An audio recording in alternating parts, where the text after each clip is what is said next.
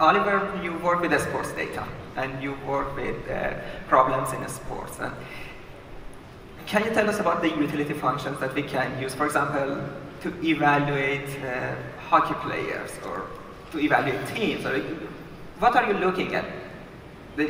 What do you take as utility function? And is it really important for the end user or not?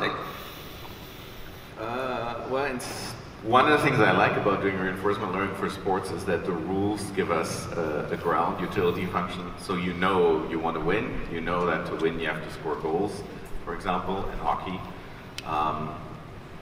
We've also done something called inverse reinforcement learning, where we model what particular teams go after. So for example, Guardiola from Barcelona was really keen on having crosses, and that was very important for his players to achieve crosses. So even though the rules of the game fix what it means to win, there's other aspects to what teams are after that you can capture.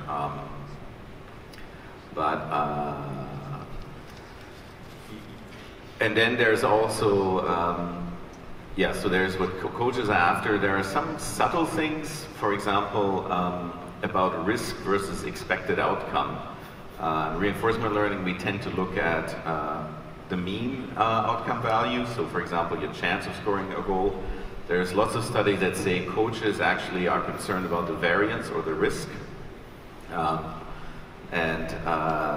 Basically what happens is they don't want to do anything unusual because then if they lose, then their owner and the media will say, oh, you did this unusual thing, look, it didn't work.